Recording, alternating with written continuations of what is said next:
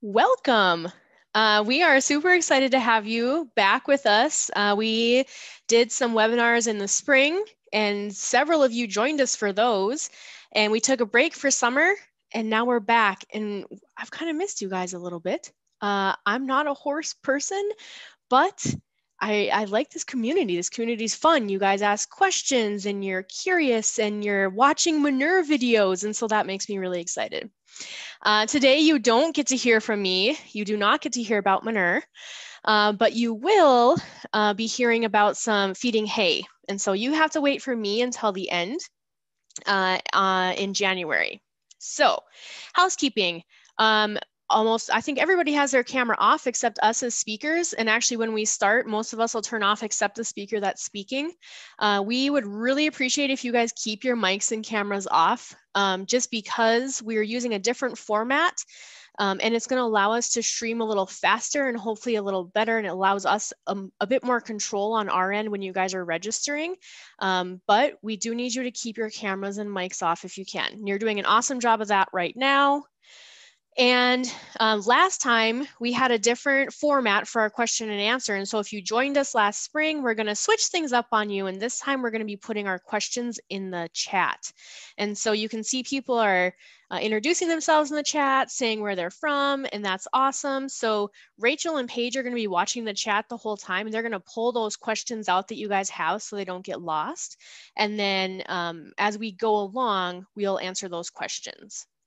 And just so everybody knows, this is recording. So we are recording this, and because you're registered, we will be sending the link out to you after the recording is up. And so it should be up by Friday, but at the latest, we should have it up by Monday. And so that'll include the link to the webinar that we're doing right now, and it'll also have a link to the presentation and such, and other materials if there's any resources that our speakers share today. Okay, so just some locations and numbers for you guys. We have a lot of people joining us from North Dakota and Minnesota, so that's really fun. We have a few folks from other parts of the United States too, but it's always fun to have our home crowd join us. And so we're excited to have you guys here. We do have a member from Italy and Germany, and you guys joined us in the spring too. So welcome back. We're glad you're here.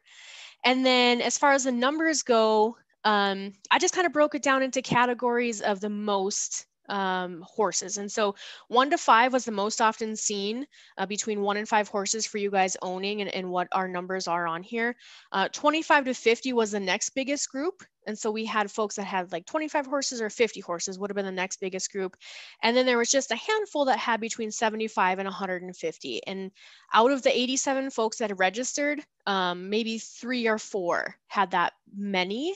And so we have a lot of folks that have between 1 and 15 horses that are joining us today. Okay, we have today Leigh Skurupey, who is going to talk to us about nutrient requirements, digestive system basics, really the nitty-gritty sciencey stuff about feeding hay. And then we have Paige Brumman, who's going to come in and talk about hays that are available in North Dakota. What can we feed? What do we have available to us? And then how does that look? What does it look like when we're feeding hay in the winter in North Dakota? And then to round out today, Rachel Wald is going to come in and talk about determining hay quality. And she's going to show us, I would say, and some of you guys asked, what's the simplest way or the best way or the easiest way to know what those nutrients are in your hay? I think she's going to talk to us about that today. So with that, I am going to give Leigh access here to go ahead and let you guys. So Paige, do you want to turn my camera off for me? And Leigh, you can take over. Perfect. Thank you so much, Mary. This is an exciting opportunity. So I'm going to kick off with this little black book. This is something that we pull a lot of stuff from. It gives basically, this is the Bible for the horse industry in terms of nutrition. And it's called The Nutrition Requirements of Horses. They have them for all species. It gives us a combination of requirements and allowances so we can begin to start thinking about winter feeding. And so those requirements are based on data collection from horses, extrapolation of research from a lot of different other livestock, and professional judgment.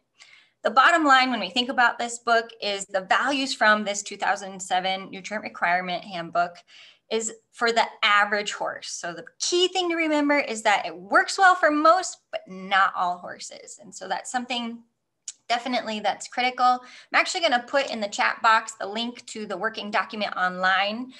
Just be careful with that and always consult with a nutritionist when you're starting to think about stuff, but it is available online to just play with and kind of start thinking through things. So let's think a little bit further into what about nutrient requirements? And as we think about these, we need to think about influential factors. The little black book that I just talked about, the nutrient requirements, addresses the key factors which are shown on the left. And so these are really common things that we think in terms of classes of horses we consider when we think about requirements. So body weight, age, the growth rate, so our foals, milk production, are you having a lactating mare, pregnancy, maybe your horse is in a different trimester, or the level of activity of your horse, whether it's light, moderate, heavy, or intense. The other side are different factors that we also need to consider. So today we're talking about winter, so climate and environment. The digestive and metabolic differences between horses is variable depending on size and also a lot of other factors. The variation in production and performance capabilities, the current health status, previous nutrition status, the variation in digestibility, and the interrelationships among nutrients from horse to horse. And so there's so many things that we need to consider. And so when I say that, I really want to drive home the fact that when we think about horses, horses should be fed as individuals. Each individual horse has a different tolerance to cold weather stressors, which we're talking about today. Not every horse is going to be the same. And so as the Arctic weather here in North Dakota sets in, we need to consider the nutrients for each specific horse individually. So let's talk a little bit about those different nutrients. Water intake, energy, protein, vitamins, and minerals. Those are some of the common ones that I'm sure most of you have already all heard at some point or another. Water is a huge concern. Energy is a very big concern. I'm going to hit a little bit more and focus on those. And then protein, minerals, and vitamins are certainly important as we start to bring the whole picture back together. So let's kind of dive into some of the most critical things that we need to consider and why. I'm sure you've been driven home, especially as a youth or growing up with horses. Water, water, water. This is a very critical nutrient. The risks and impacts of colic will dramatically increase by water intake. And so reduced activity, reduced forage intake, all of which can often become critical during the winter or colder climates. And so as it gets colder, making sure the ice is broke so horses have access to fresh water is a top priority. Horses tend to decrease their water consumption as temperature drops. Seems natural. I don't like drinking cold water when it's cold. So making sure that your horse has good access to water and also salt, making sure that that salt is there not only as an electrolyte and a mineral, but it also will help to increase some of that water consumption. Horses will not drink water, obviously, if the ice is in the way. Most horses are not going to break their own ice. And so just making sure that if you have to check it a couple times a day, unfortunately, when the waters are super frigid, that is something that we all need to consider. If water is being provided in buckets, sometimes it's more often that we check those, especially in this cold, crazy North Dakota weather. The other nutrient that I really want to focus on today is energy. Energy is perhaps the biggest concern when it comes to cold temperatures. As temperatures drop, especially for prolonged periods of time, this creates a little bit more stress and discomfort. We call it cold stress. On average, a horse at maintenance, so just average horse, not really doing anything, just sitting out in a pasture, will need approximately 25% higher energy intake during the coldest temperature and winter months. Each horse has a different tolerance. Just like I was talking about earlier, every horse is very individualized to cold stress and therefore a lower critical temperature, or the LCT. Sometimes we refer to that, which is when the horse has hit a state where they need more energy in order to stay warm. So that's something that we start to consider here in the crazy cold. But horses possess a pretty highly effective thermoregulation system. So the lower critical temperature depends on the amount of body insulation, such as hair coat. You know, they have this pretty cool mechanism where the horse's hair coat has the ability to stand up, lay down, and change direction via erector muscles, trapping that warmth of air and creating an insulating area. So that's kind of a nice layer to consider. When the horse's body clipped, that's a little bit different, and depending on what you're doing for that. The amount of body fat, which we're going to talk about, I think, a little bit later in terms of body condition scoring, which is incredibly important, and providing protective shelters. And that might be something as simple as even a blanket. And so depending on what blanket you choose, they each have different fill factors. And so there's a lot of things to start to take into consider when we think about energy, because there's a lot of things that affect the energy. One more consideration in terms of environment is if a horse is out in pasture, remember that as the snow gets deeper, horses have to paw through the snow to get to the grass. That's another extra component of energy when that horse has to forage and find its food. And so those are some different things to think about when we move forward with energy. If we think about that lower critical temperature just on another different level, a horse that's stabled in a heated barn, perhaps with a clipped hair coat, that horse is going to have a lot higher lower critical temperature. Where a shaggy horse that's accustomed to the outdoors isn't going to get like the horse on the right, where he's got a really nice layer of ice to protect him. That horse is going to be naturally adapted to a lower critical temperature. So if a horse is shivering, that's a really good indication that that horse has hit its lower critical temperature. If cold stress is significantly prolonged, so more than 1 to 2 days, and that increased energy is not met, that's when horses will start to lose weight. So other factors that alter caloric needs and activities, such as level of housing, age, and stuff that we talked about. So making sure that that energy content is kind of one of the things that we're focusing on today. And let's kind of dive into what is one of our best energy tools that we can serve our horses best with. All right, you guys have probably heard this, but fiber is so critical to a horse's diet. Let's kind of discuss why. So roughage is, you know, when we say roughage, if you're looking at a feed bag or something, we tend to think in terms of crude fiber. So feeds with a minimum of 18% crude fiber is considered a roughage. And fiber is needed to maintain the motility and digestive tract function of the gastrointestinal tract. And so when we think about fiber, that is the number one thing that we think about. If you have horses out on the wild, think of what they're doing all day. They're foraging and grazing on grasses and such. So roughages really should make up the majority of the diet for all horses.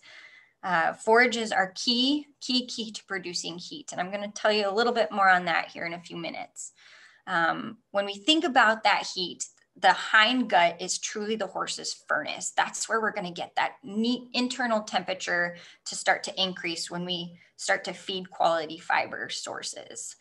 And in the winter months, you guys might have heard that we really like to have our horses being fed on a 1.5 to 2% basis, but we can increase that to 3% on terms of body weight when we start to get into the winter to make sure that we can make up for that particular access to a good long-term heat source. And again, I'm going to hit on that body condition score again, because that is going to be one of your determining factors, which we're going to talk about a little bit later, in terms of, is my horse at a good, am I feeding too much? Am I feeding too less fiber? And that's going to help you kind of dictate some of that. All right, so let's think, when we think about fiber and we think about feeding the horse, we have to kind of go to the anatomy of the horse to really understand what's going on. So we have two different sides of the horse. We got the foregut and we got the hindgut. And so the foregut is going to break down their proteins and carbohydrates and fats, starting at the mouth, going through the esophagus and into the stomach. The stomach's pretty small. And so as you think about a horse foraging, they're eating a lot of forage in small quantities throughout the day. Unfortunately, we change that. We feed usually twice a day. And so just recognizing that the stomach is small and the food in there really only stays in the stomach from generally 30 to 45 minutes. It's not in there for a very long time before it passes into the small intestine. And this is where I really want to focus, because this is where all the good stuff happens when it comes to winter and heat. So we leave the small intestine and we move into the horse's natural furnace. So it's kind of fun because once we leave the small intestine, we go into the cecum. That truly is like the internal combustion site. The cecum is pretty fascinating and houses a really neat population of microbes that work to ferment forage. So again, speaking to those fiber components. Fermentation gives off a long-lasting heat. And this is much like the steam that rises from fermenting in a manure pile. So Mary, I did mention manure just for you. These microbes are basically a whole bunch of steam engines creating heat as they break down that fiber that's being consumed, which is why feeding horses is critical in winter months. Again, that fiber component, as it truly serves as fuel for those little tiny microbes to be stoked and generate that long-lasting internal heat for your horse. As humans, we think, ooh, nice cup of hot tea or steaming bowl of oatmeal in the winter months sounds pretty good. Well, it doesn't work that way for horses. Hot food, such as like warm bran mash, is delicious for horses, might temporarily knock off the cold chill, but it's not going to help them stay warm and toasty throughout the night. It's very temporary. Again, you need that strong fiber source. Same is true for grain. Grain still has plenty to offer in the winter. However, it is a false interpretation that grains like corn are warming feeds, because they just don't have the fiber content that is needed for that microbial population to really be stoked and keep that horse warm for a long amount of time. And when I say fiber components, that's those cellulose and hemicellulose components that microbial population needs to generate heat throughout fermentation. So kind of the take home mentioned before I pass this along to my amazing colleagues, the major nutritional concerns for winter is we need adequate calories. So again, thinking about the energy components to maintain good body condition score. Again, I'm hitting on that again. It must be important. Adequate fiber to increase and maintain that internal body heat for longer periods of time. And of course, water is so critical, not only to prevent colic, it helps lubricate the entire digestive system, keeps your horse nicely hydrated. And again, just remember that every horse needs to be fed on an individual basis. They're all a little bit different. So analyze your horse's workload, its housing, again, body condition score to determine if the feed change is necessary or if they're doing just fine. So with that, I think I'm going to hand it over.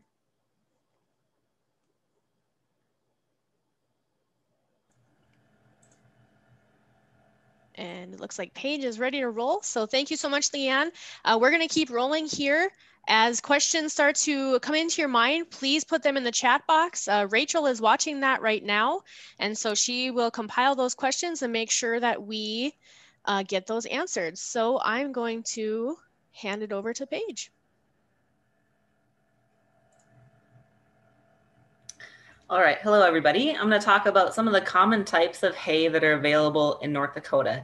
Typically, we split them into 3 different categories of grass hays, legume hays, or a mixed combination type. When we look at our grass hays, a lot of times the tame seeded types are more of our cool species. Think of our brome grasses, our smooth and meadow brome, our blue grasses, and some of our wheat grasses like crested or intermediate. Our warm season grasses, sometimes those are more of the native types, such as our western wheat grasses and our blue stems, our grandmas, our green needle. And then your annual forages are becoming more popular in the last, just more popular in general. Sometimes they can be a little bit easier for people to seed and put up, and hay producers are growing those. And some of those examples would be teff hay that some horse people have questions about, oat hay, your rye, millets, sorghum, sedans, those type of hays. When we look at our legumes, most commonly alfalfa is kind of king, and I think that's nationwide, but also definitely here in North Dakota. Some pasture mixes or hayfield mixes will throw some clovers in, but they're much less quantities.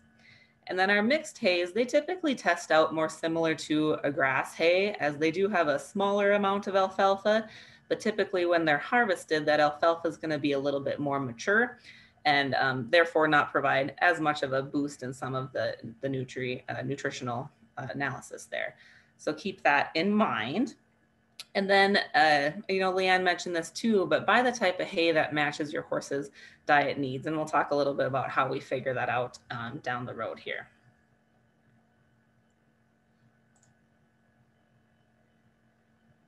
So what type of bales do we have available in North Dakota? Sometimes horse people are associated with small squares, but that's not a lot of the majority anyway. Definitely most popular is our large round bales, and they can have soft or solid cores. Your solid core bales are going to typically be a little bit heavier. They're going to hold their shape better, have less contact with the ground, and therefore have less waste in the long run. Large round bales can vary in weight quite significantly, anywhere from 800 pounds up to 1,600 pounds or better, depending upon what the species are in that hay. Keep in mind that whatever type of hay you purchase, you want to make sure that your equipment that you have is able to handle it. Large squares are also available in North Dakota and becoming a little bit more popular for horse hay as well. Some people prefer these when limit feeding because they do flake off easier than the large round bales, but they aren't as expensive or require as much manual labor as the small squares do. And those large squares are typically around the 8 to 1,200 pound range. And your small squares, we're all pretty familiar with those, not as common, typically going to be higher in price, weighing around 40 to 80 pounds. Then let's think about what those bales are wrapped with, what kind of twine is being used. Ideally, twine and net wrap should be removed when feeding to reduce the choking hazard and entanglement hazard that come with that. Sisal twine is more biodegradable, but it does result in a little bit more dry matter loss, meaning that the bales rot a little bit quicker. It breaks down over time in your manure and compost, whereas plastic twine and net wrap do not. But plastic twine and net wrap are going to have less dry matter loss. Sisal twine around 20% dry matter loss, plastic twine and net wrap around that 10%. There is a fairly new product that's come out in the past few years called B-Wrap, and it's a net wrap variation. It's a combination of net wrap as well as a plastic material that doesn't let moisture in. And this is considered to be as good as storing hay under a building or covering it in tarps, because it has much, much less dry matter loss, almost no dry matter loss. There's a few custom hay producers that are starting to use this, but the cost is much, much higher. So keep that in mind. And you may have to request it as an option if you want to go that route. It's about $8 a bale versus $1 or so a bale for the other type of bale wraps and twines.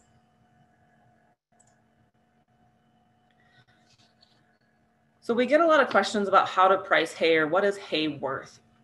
And when you're buying hay, you want to consider buying it, well, you should be buying it by the weight, but oftentimes it's advertised as a price per bale. So how do you convert that to know if which hay is a better deal per se? The formula up on the screen is 2,000 pounds divided by the weight of your bales. And again, we mentioned that the weight varies significantly depending upon the type of hay that you're buying. Then you're going to take that time, the price per bale, and that'll give you the cost per ton. So in the example below, I have two bales. One bale is listed at $55 a bale, the other one's at $85. And let's just say this is a grass bale. Which bale would actually cost less? And in this instance, the second bale, the $85 bale, even though it seems like it's more upfront, is going to end up at a price of about $120 per ton, versus the $55 bale is going to cost you about $137 a ton. So assuming that you have the equipment and the ability to handle that 1,400-pound bale, you're going to save yourself quite a bit of money to spend a little bit more in price per bale rather than getting the cheaper bale that is smaller. Another thing to keep in mind is that overall larger bales are going to be a better deal in the long run because trucking is a huge expense of purchasing hay in North Dakota, getting it from the field to the farm. So there's less handling involved if the bales are bigger, less cost in that bale wrap, and you can fit more bales on the truck. So how about we visit a little bit about where to find hay in North Dakota? Probably the number one way to find it would be to contact some local connections. Who do your neighbors that have horses get their hay from? Maybe they produce a little extra that you could purchase from them. The closer the hay is to you, typically the more affordable it will be. If you don't have that option, there's a lot of online and web listings. A common one is BizMan Online in North Dakota. There are some social media sites for hay for sale in North Dakota. And then there's the NDSU feed list as well.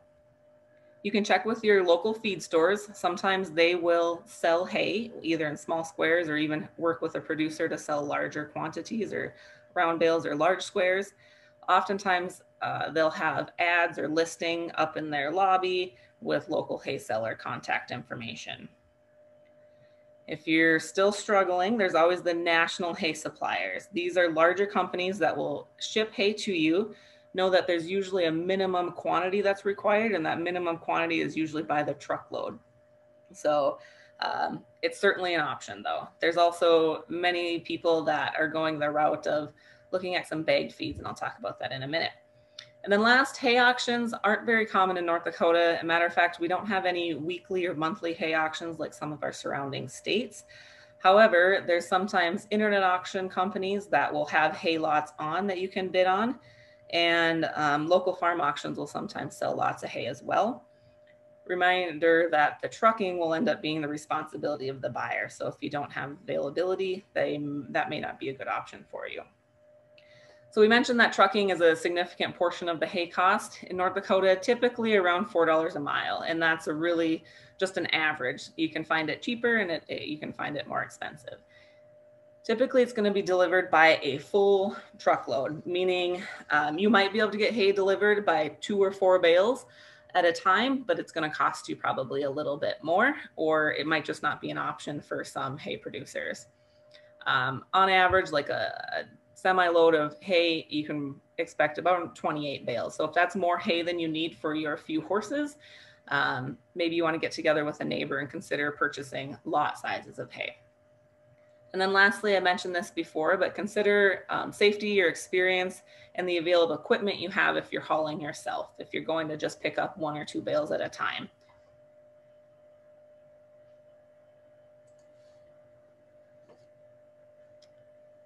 So there's a lot of different ways to store hay in North Dakota. Keep in mind that the outer 4 inches of the bale contains about 25% of the entire volume of the bale. And we're talking round bales here. So if you can prevent rot to the outer edges, you're going to significantly decrease the amount of hay loss that you have. So one way to do that is to cover it. If you can get your hay stored inside under a roof in a shed, great. If not, consider covering it with tarps or plastic. That's another option to reduce hay loss, and that can be significant, up to half of the dry matter.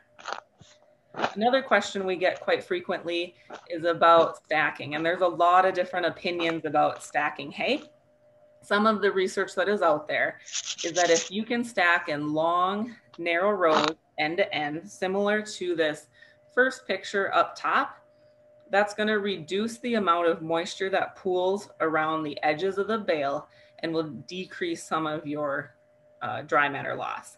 Now that might not be possible if you're limited on space. You may need to stack and go up to the picture right below it. There you can see when water sheds off the bales, you're going to have a little bit more rot and mold in those crack areas where the water is going to drain.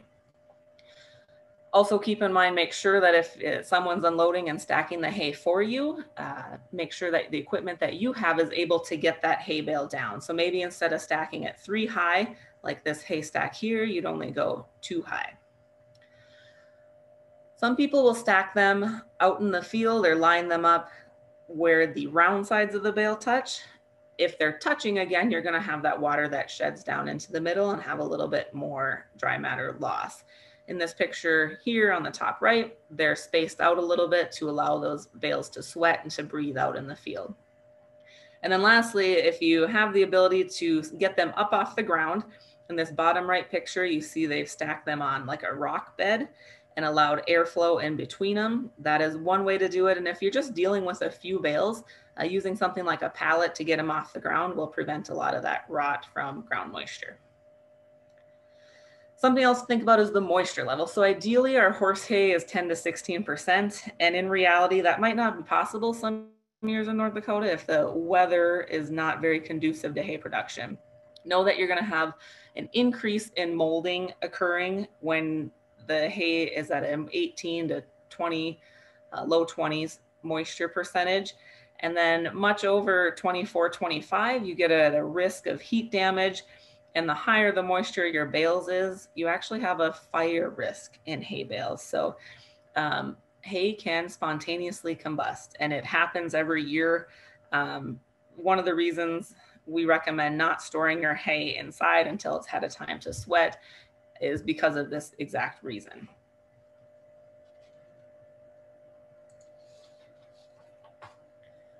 And Leanne covered a little bit about the lower critical temperature. So I'm just going to reiterate that you want to increase your forage intake by 2 pounds for every 10 degrees below your horse's lower critical temperature. And that's something that you have to figure out and determine. Just some general guidelines. As a healthy adult horse, that lower critical temperature is going to be around 5 degrees. If they're accustomed to North Dakota, kept outside, and Leanne covered a little bit about that, it can really drop significantly if the horse is young, old, or thin. They may hit their lower critical temperature at freezing or even above freezing if they have wet hair coats. So keep some of those things in mind. The bottom line here is increase their forage access the colder that it gets. Ideally, in extreme cold, like we see in North Dakota, we just hit 20 below zero the other night here. If you can, feeding free choice access during those times is a good idea. Something else to figure is feed placement. Place your hay behind windbreaks, close to their shelter and close to their water sources. It is a myth that horses will eat snow and get enough water from that. They may be able to survive in the short term on that, but in the long term, you're going to really increase their risk for losing weight, decreasing that body condition score, and also increase their risk of impaction colic. And then in a few weeks, our webinar is going to address facility design a little bit more. But when you're feeding, try to keep away from snow drifts or where snow will drift. Keep it away from buildings where you're going to have snow coming off of the side of the buildings as it melts. You want to not feed right in front of the gates, right in front of the doors to your shelters or the barns, and low spots. Keep in mind where that waste hay and manure is going to be in the spring when it comes time to clean it up as well.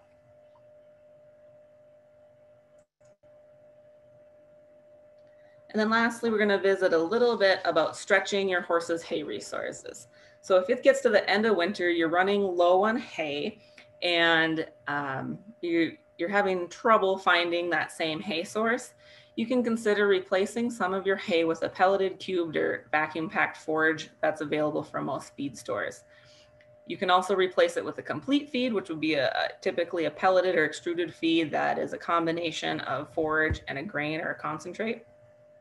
You could supplement your existing hay with a concentrated feed.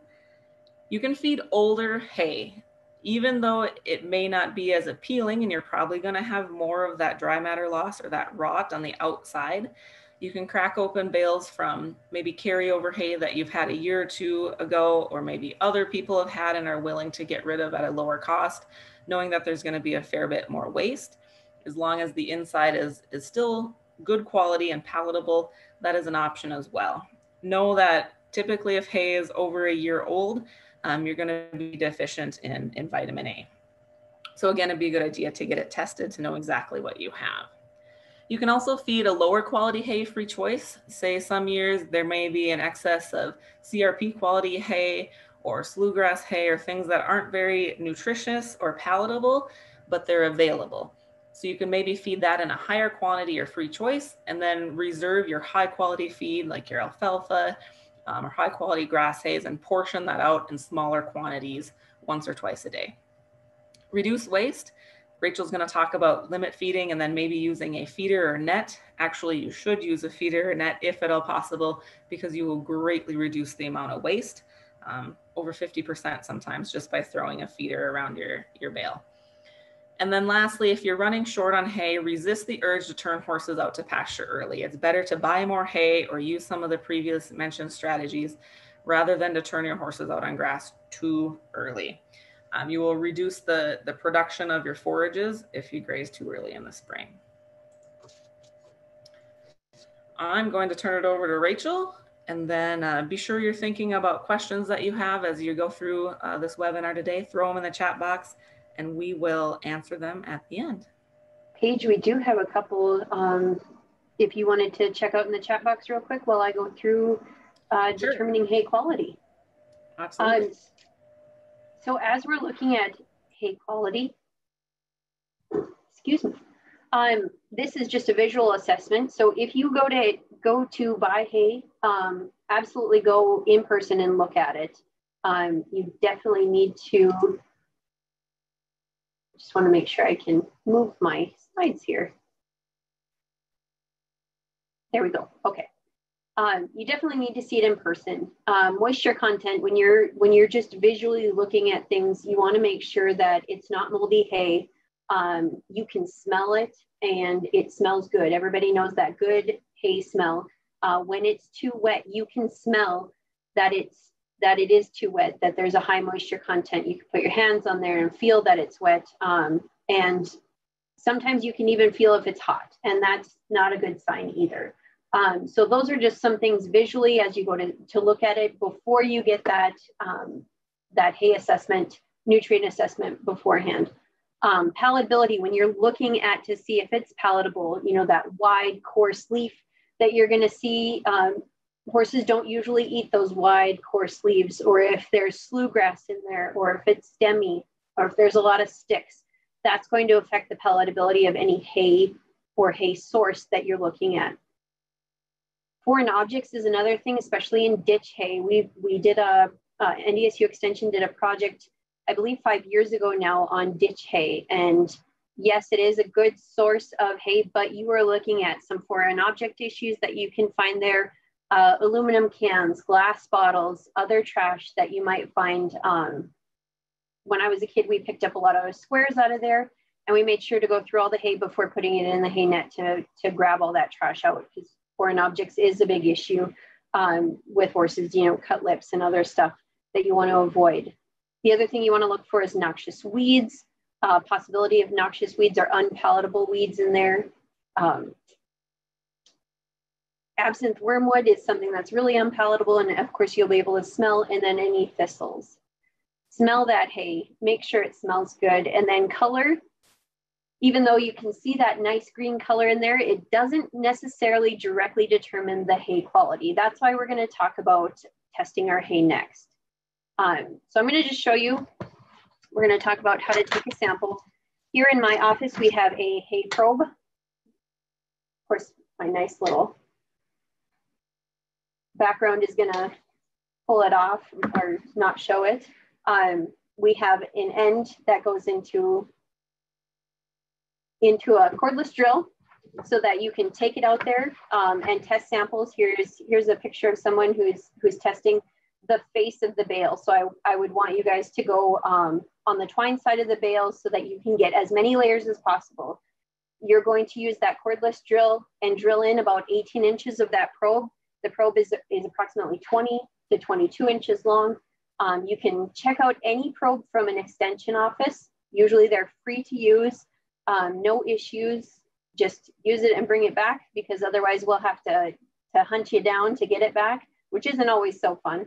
But get that sample taken. So the nice thing about sampling hay, when you have horses, if your hay supplies, you know, that 10 to 20 bales for the year, sample all of them and get them into a bucket and mix it around, because the sample size that you need is small. This is, you know, a sandwich size baggie, actually just a little bit smaller than a sandwich size baggie. So when I'm taking samples, I take a 5-gallon bucket out there. I go in that 18 inches on either all of my bales or 10% of the crop. So 10%, if I have 100 bales, I'm going to be doing 10 bales. So 10% of that crop is one sample. And I'm going to put it into all 10 of my samples into a bucket, mix it around, pull it out, put it into my sandwich size baggie and send it off to the lab. So when you're looking at labs, you want to use labs that are certified. So a lot of times if you're working with an extension agent to borrow a probe, a lot of times they have labs that they send to that are reliable for the area or have maybe a good turnaround time. I know around here we have several labs. We can use NDSU, DHIA lab out of Minnesota, and then Dairyland Labs as well. Those are some 3 good sources around here. There are some labs into South Dakota as well that can be utilized, but those are kind of the main ones around here. So when you send a sample off, usually your cost for one sample, so if you get 10% of your bales, or you know, the bales that are all from one field, that sample will be one sample, and that's around $18 to $20 per sample. So it's fairly inexpensive to know what you have so that you can properly set up a ration for your herd for the winter time. And when you're looking at results, a lot of your results are going to come and you're going to see crude protein, your average daily fiber, or average digestible fibers, and a whole bunch of other things, including calcium and phosphorus, and a couple of other ones. But if you bring that sample into your extension agent, a lot of times they can help you go through that to determine what's going on in your feed supply already. And if you can see at the bottom of this PowerPoint here, we do have a really good publication that you can get off of NDSU Extension website. That AS1064 is feed sample, or sampling feed for analysis. So the best, most recommended way to do it is with this hay probe. You can do grab samples, but in my opinion, it's not a complete analysis. When you use the probe, you're able to get all the way through several layers. So that's one thing that I do want to stress is, if you have the option, go and get a hay probe. It's really easy to take samples. You just need a little bit of time. So the next slide I want to show you for feeding hay. So your maximum dry matter in a 24-hour period is going to be around that 3% of the body weight. So it depends how much you're going to put out, depends upon how many horses are out there and what condition they are in. I know both Paige and Leanne have touched on this. So I'm going to kind of touch on space and feeders and reducing some waste. So if you have 4 to 5 horses that are around that bale feeder and you have 10 horses in the lot, I would say, you know, get 2 bale feeders out there so that you have enough space for every animal to be eating all at the same time. So that if it is really cold, you can make sure that they have the fiber that they need to get through that day. So, and then you want to, body condition score needs to be monitored. I'm going to show you a picture here shortly from KER, which is Kentucky Equine Research. They're leading nutritionists in the field, in the world, and they have a really nice body condition score chart that we're going to go through. So University of Minnesota actually did a study on feed waste with or without hay feeders. And this one is a nice lightweight one. It's actually one that I have at home, something that I can pick up and move on by myself. I don't need a tractor to do it. And feeders, depending upon the feeder, so I'm going to give you kind of a range of things. The University of Minnesota study showed that depending upon the feeder that you use, waste seen using a feeder was between 5% and 33%. However, the waste without a feeder, you would see 57% waste. So, I mean, even just using a feeder seems to have increased the amount of feed that you would save.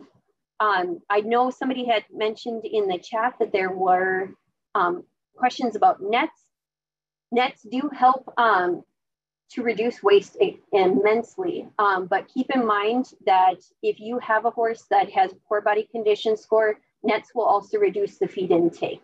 So you need to make sure that you're using it on a healthy group of horses so that you're not decreasing any amount of feed that's needed.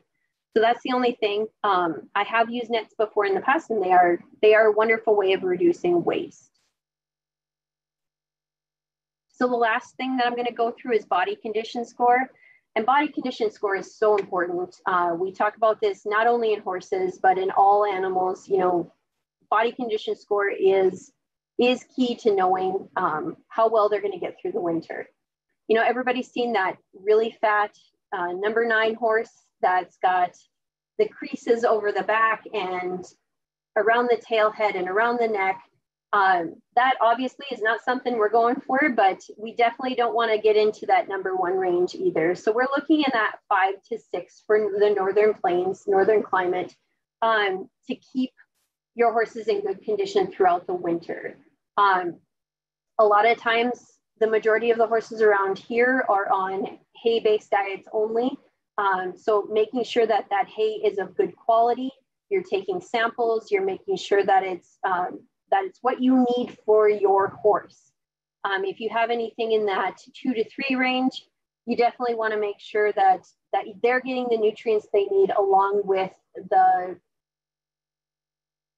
cover that they need if they need to be blanketed or need to be inside.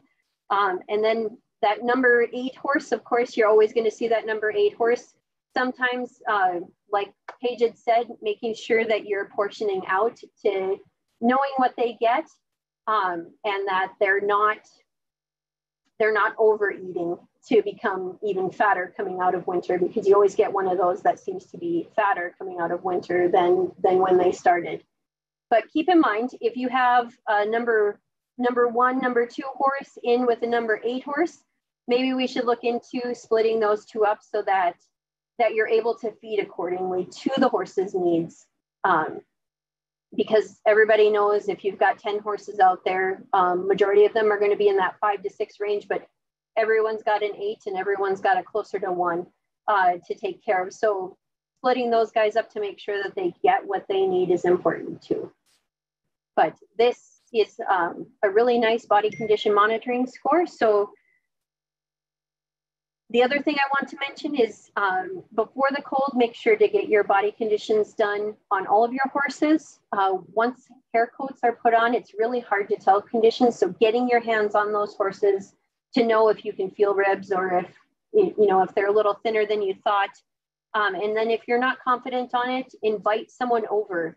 Invite a friend over who's good with body condition scoring so that they can score your horses for you. And don't hold it against them if they tell you your horse is fat. If you're struggling with a thin horse, definitely talk to an area expert or a veterinarian to get a nutritional evaluation done so that you can properly feed that horse. That's going to be the main concern there. All right, and I think we're ready to go on to questions. Yes, I want to encourage you guys, now is a good time where you can unmute your microphone and ask a question, direct it to a specific speaker, or type those questions into the chat box and we'll address them as they come in. So Paige, I know there was one earlier that I kind of wanted you to take, and it says, is teff grass available to be grown in Western North Dakota? Yeah, so there are some hay producers that have planted teff grass and are sourcing it. So yes, I would go back to some of those resources on where to find hay and see if you can access it, find somebody that is growing it. But yes, it is being grown in Western North Dakota. You may have to truck it a little bit. I know there's some people around the Minot area that have planted it, and then also the Bismarck area that have planted it as well. It is a little higher cost than your, just native grasses because of the added expenses of the seeding. So I'm going to butt in here real quick. And so I just want to give a quick review real quickly for folks who are jumping on. We've had a few folks jump on right now. We might see that happen here in the next couple minutes. If you are jumping on now, expecting us to start at 1 o'clock, we actually started at noon. I made one mistake on the poster. And so they started at noon, but have no fear, we're recording it. And so this will be posted and I will send it out so you can watch it again, the whole thing, instead of just the end. And so today then, Leanne talked about the digestive system and how important roughage is. And so if you have questions regarding any of that kind of stuff, Leanne is still here with us. Paige talked about the types of hay in North Dakota and sourcing that hay, and Paige is here. She's been answering questions in the chat. And then Rachel talked about visual assessment of hay and making sure that you're using a hay probe for nutritional analysis. And so Rachel is here and has also been answering questions. So let's keep those questions rolling. You can see there's a poll up there. That'd be super helpful if you guys can take the poll. There's only 2 questions today. And so if you can do that for me while you're asking questions, and if you guys want to roll back through the questions that have actually come in and the answers that you put, I think that would be really helpful for folks who are not following the chat. Sure, absolutely. I might have missed some as well. Let me... I think after the teff grass, the next one is, somebody asked, isn't there more loss per ton on smaller round bales? Yes, that's correct. So typically the larger the bale, the less loss you're going to have, and as well as how tightly it's wrapped. But the smaller bales are going to have more contact with the ground. And percentage wise, I don't know how much different it is, but weight wise, it's going to be significantly more. And then the next one is, what's a good way to measure bale moisture content? I don't know, do we want to tag team that one? Sure. So I guess I can highlight the best way to know the moisture content is going to be to core that bale like Rachel talked about, send it into a lab, and they'll give you your moisture content. There are also hay moisture probes that you can purchase where you insert the probe into the bale and it'll give you an immediate reading of that hay moisture level. And that's more applicable if you're putting up hay versus if it's already being stored and then you're feeding it. I guess if you're going to purchase it too, you can bring along a hay moisture probe and you can probe it yourself. The only thing is then that moisture is for that bale only and that spot only. Keep in mind that it will vary throughout the bale. So doing the moisture test with a nutritional sample is going to be the most efficient. And the location it's stored, of course, too. If you have the bales on the bottom that are touching the ground, that ground moisture is going to wick up through the hay. And those are going to test higher than ones that are stacked up off the ground. I think I want to grab a question live here. Shelly, did you have a question? I see you're unmuted. I had a question for Dr. Skurupey. Is she still on? Yes. Awesome. What would be the biggest mistake that you see people making for forage feeding in the winter? Like your typical horse owner, is there one standout thing that you think a lot of people struggle with? Shelly, I love that question. Thank you so much for asking it.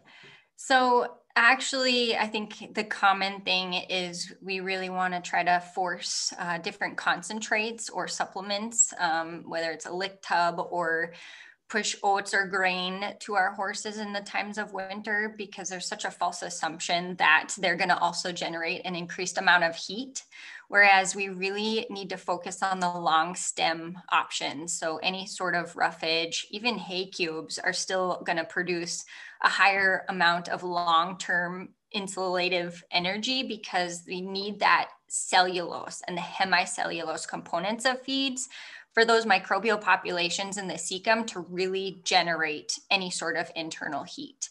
And so really focusing on what is your fiber when it comes to heat production. So thanks for asking that. Yeah, no problem. Thanks.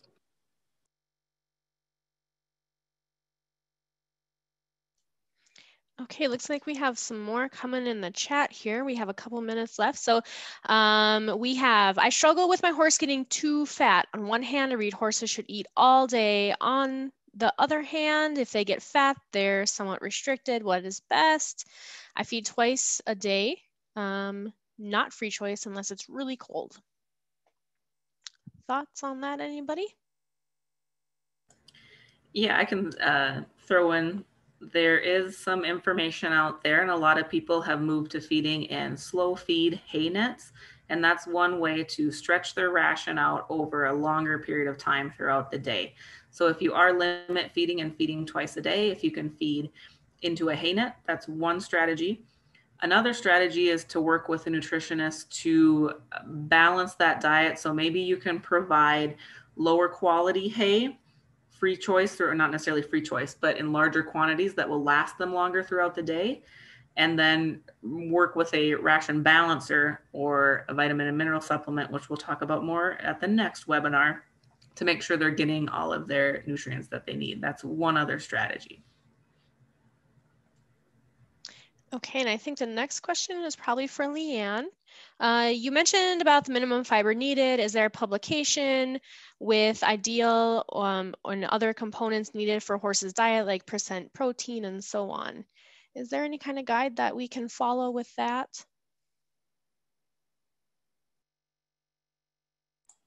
Yes, there is. In fact, I'm only showing my screen here because I put this link into the thing earlier, and there is tons and tons of different, I just dropped that in the thing again, tons of different options out there, but this is just a quick thing if you were looking for your requirements. So when you go to animal specification on this site, it's going to bring up all of your possible options. Most of your horses are going to be, a mature horse is going to be around 1,000 pounds. And so ideally you're going to need to go and weigh your horse with weight tape or whatnot. If we're thinking winter and it's really cold out, as I mentioned earlier, in terms of the percent intake, maybe it's super cold and you're looking for a 3% intake on body weight.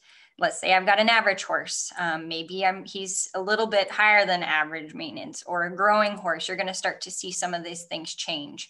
So if you focus down on the bottom, you're going to see really quick, like your animal requirements. So you mentioned protein. It's going to say here that on grams, I'm going to need 28 grams.